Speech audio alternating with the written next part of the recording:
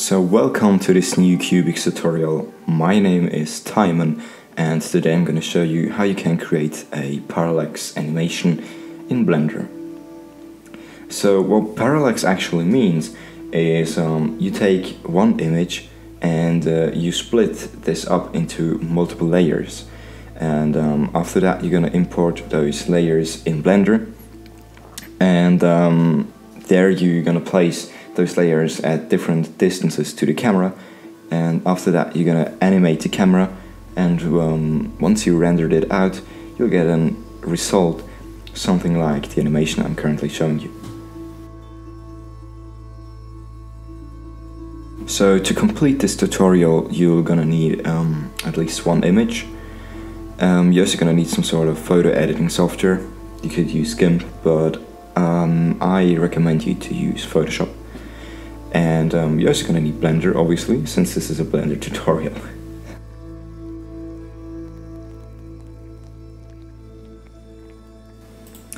So the image that I'm gonna be using is this skater. So let's open it up in Photoshop. So in here, just double click on the first layer and call this like background. And then we're gonna duplicate this. And this is gonna be the skater. And with this, we're gonna make a quick selection. So let's use the quick selection tool. Like, make the brush a bit bigger and just select it out.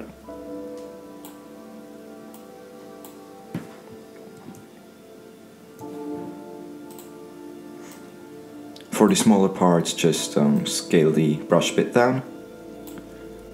And once you've done this, you just make sure that you selected the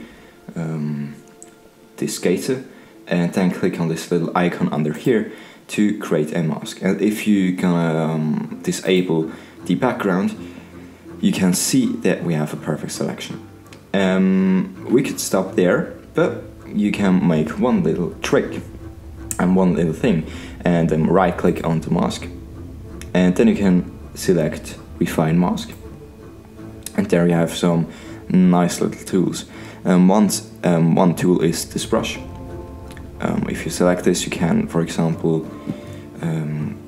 go to his hair and just draw over it, and it will make the selection a bit better. What I also do very often is make the edge a bit soft and inset it, so that we can be sure we don't have anything of the background in the selection. But it's looking pretty good, so you can select OK. So that's it for the skater. And now we're gonna erase him from the background. And for this we're gonna use the lasso tool and just make a selection around the skater. And then make sure that you have the background selected. Go into Edit and fill segment, or whatever it's called in English. Just fill, and there you're gonna use the content, not any color or anything, just the content, and then hit OK, and it's gonna take a while. So, and once it's done, you can hit Command D to deselect everything, and this is looking okay. It's definitely not perfect, but I think later on you won't notice in the animation, I promise. And last thing is you just export any layer individually as one PNG with transparency. So for this, go to File and then Save As. Go to where you want to save it. Click there just on to just select PNG, and repeat this step for all layers.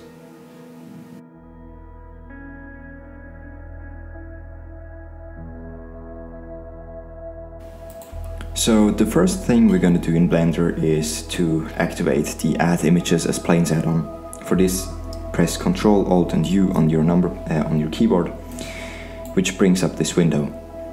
There, head over to the Add-ons tab and search for Images.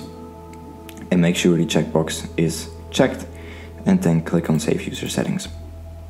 After that, we're gonna delete the cube and the lamp, because we're not gonna need it. Then click on Shift and A, also press Shift and A on your keyboard, and we're gonna use Add Images as Planes. Then go to where you saved your files. Select the file you want to import. And here we have to change some settings. So click on Use Alpha and click on Shadeless, because we don't want the image to actually be affected by any light or shadow of the scene. And then also click on See Transparency, because this will just give us the right transparency. Then click on Import Images as Planes. And after that, I'm gonna press Shift and A again. Head over to Images as Planes. Click on the other file you want to add, or just any other file you want to add. I'll just repeat those steps. And press Enter, and then we're gonna select both of those planes. Press R, X, and 90. Just press those keys on your keyboard, which will rotate it. Will rotate those planes. Then click on the skater and move it a bit to the front. So press G and Y, which will move it to about here. And well, let's scale those planes a bit up. Just select them and hit S on your keyboard. Then select the camera, and I want to position it at the center and clear the rotation. So just press Alt G and Alt R. Then press 0 on your number pad, which will go into the camera perspective. Then press R, X and 90 again, with camera selected. And this will rotate it again. Then press G and Y and move your mouse to move a bit out. And now if we go into material shading, we can see the our skater on top of the background, and when we move our camera around, you can see the parallax effect. Now to complete this, move your camera a bit around to a spot that you actually like. You can do this with Shift and A, and then use W, A, S, D, Q and E on your keyboard to move around.